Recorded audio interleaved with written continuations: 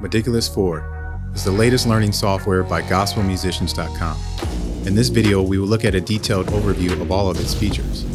Now, there are three different versions of MIDIculous. You have the free version, which allows you to receive MIDI and load LMS and LMV files, the player version, which adds support for all media files, and the pro version, which unlocks every feature MIDIculous has to offer.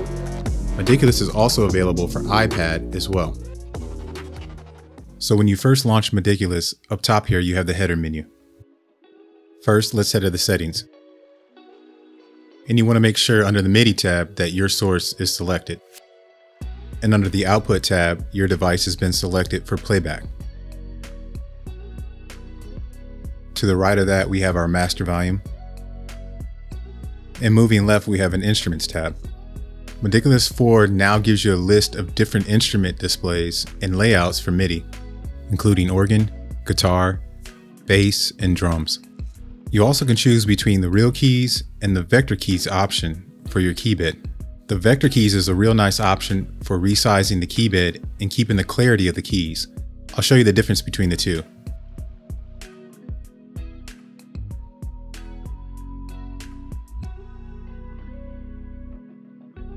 Next to that, we have the Views tab, which only lists options when we have a video or LMV file.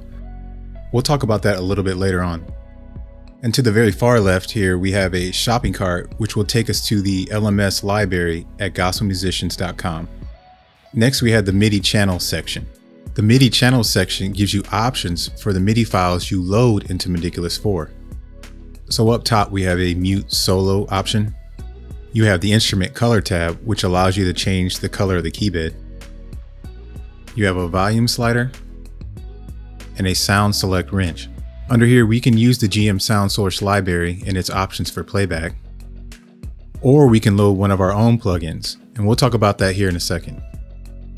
MIDIculous 4 also has a brand new MIDI in section in which you can specifically set your own playback device. So let's talk about using your own plugins. If you click this wrench again, you want to look for Scan New Plugins, in which in my case I've already done so, and it's showing 17 available. Now you only have to do this once unless you purchase a new plugin. But should something go wrong, you can rescan all plugins. Or go to the Show Plugin Manager, which now shows the manufacturer, the plugin name, as well as the compatibility with MIDIculous 4.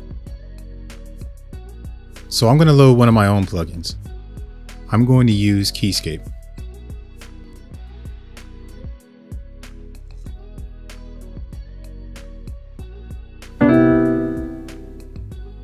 Next, we'll cover the file browser and the transport control section.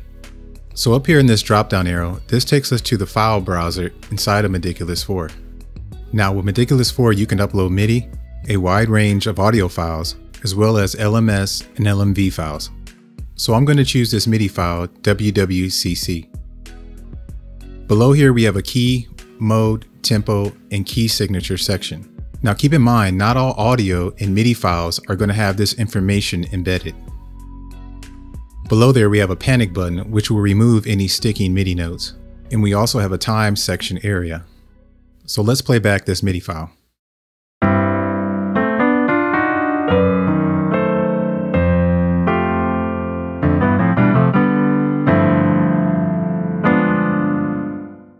Now, if I didn't know the key center of this audio, I could do this manually in this section. If I click on the key or the blue shaded area, it now changes to a 0 and I can manually change the pitch. And the same thing for the tempo. I can now manually adjust the tempo of the file.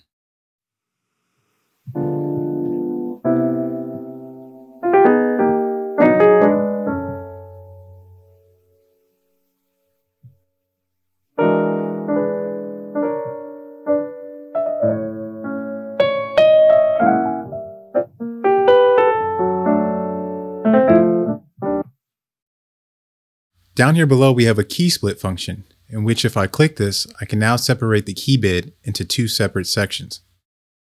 And the key split point is based upon the note you choose.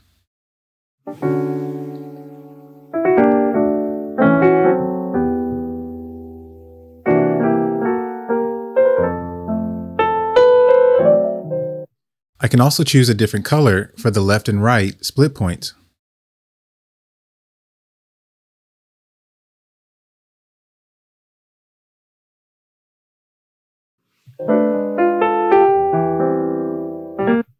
as well as shift the octaves during playback.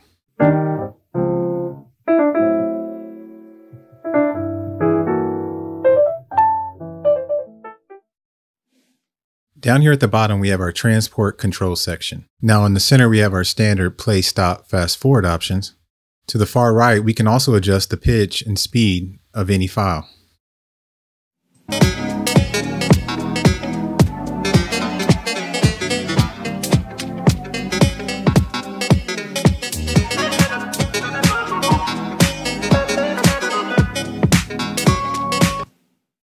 To the far left, we have our punch in, punch out options, which will create a loop point.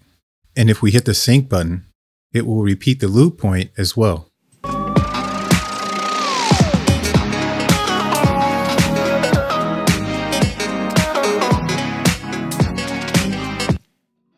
So now I have a highlighted loop point, in which I can now see displayed in my file browser. If I go up top to the file browser section, under that track name to the right, I've established a loop point.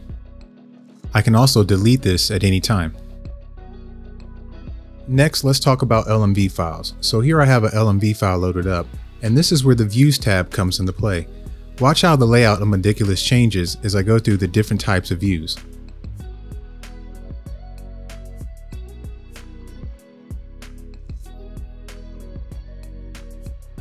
The Pro version of MIDIculous 4 gives us a lot of different options to customize the key bed, score, and chord view. If I right click on any of these, I can detach them.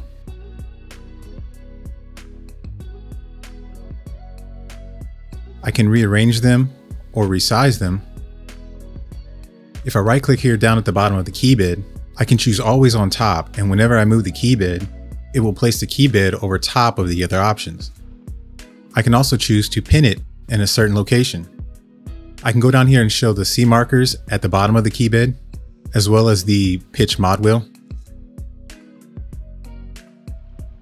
I can also show the foot pedals and change the color of the sustain pedal. I can also change the color of the playback keys. There's also a sustain hold feature, which will continue to show the notes played on the key bed as long as the pedal is held. Up top here in the score and chord view, I can also change the foreground and background colors.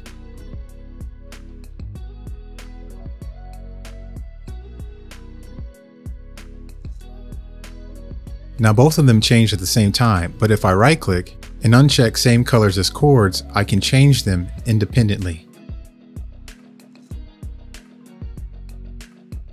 Also, if you head up top into the preference section, under my settings, I can choose to have the score display key signature, sharps, or flats.